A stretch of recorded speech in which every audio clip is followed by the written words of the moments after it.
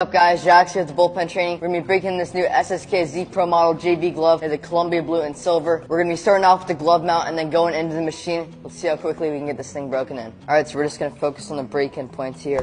We're going to start off with the thumb side heel, move into the pinky side. And then what I like to do is I really work that heel of the glove to get that broken in. What I like to do with my gloves is to push the middle finger in, close the pinky, and flare out the thumb a little bit. So this is after the mallet and 100 throws on the hack attack. Now we're about to go into cheat mode. Now cheat mode is with the hack attack junior. We're just going to feed it a couple hundred times to myself. Get this thing broken in. Alright, after going 3 rounds with the mallet, about 100 throws with the big hack attack machine, and then over 500 with the junior hack attack, these are our results. Should be game ready after a couple more rounds of this process. Big shout out to SSK for getting us up through these gloves. We'll see you guys in the next video.